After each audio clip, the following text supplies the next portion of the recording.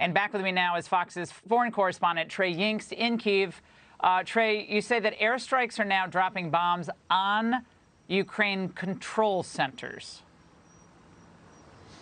Exactly, Laura. We're getting this from an advisor to the Interior Minister saying that airfields, military headquarters, and other control centers around Kiev are being targeted with both cruise and ballistic missiles.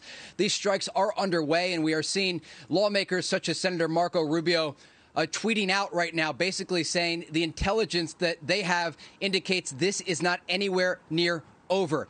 Remember, the Russians right now are targeting not only the largest city in Ukraine, but a number of other critical smaller cities in the eastern part of the country. Kharkiv, the second largest city. We're talking about millions of people right now, mostly civilians, who are in the crossfire of this conflict. It's part of the reason you had so many Western leaders pleading with Russian President Putin not to launch this invasion. It's the same reason you had Ukrainian President Volodymyr Zelensky tonight speaking Russian on national television here, speaking directly to President Putin and the Russian people, urging him to call off this invasion. This was a slow bleed. We knew it was coming. Over and over, Western intelligence analysts warned of this scenario, a worst-case scenario that is currently taking place right now, not only in the Ukrainian capital, but across the entire country.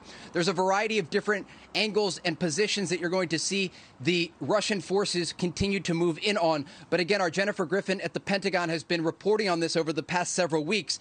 And the intelligence indicates that these airstrikes that we are seeing across Ukraine, it's just the beginning. They will be followed by more heavy assaults against this country and then ground troops moving in. We know the ground troops are there. Nearly 200,000 Russian forces over the past several months have moved, according to satellite images that we reviewed today.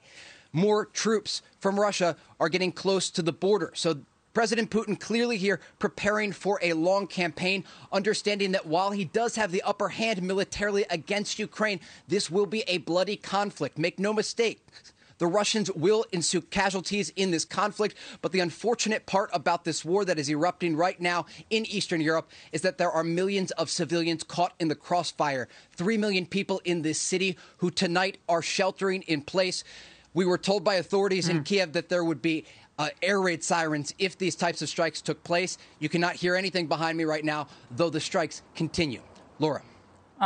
Trey, thank you so much tonight, and stay safe. Hey, Sean Hannity here. Hey, click here to subscribe to Fox News YouTube page and catch our hottest interviews and most compelling analysis.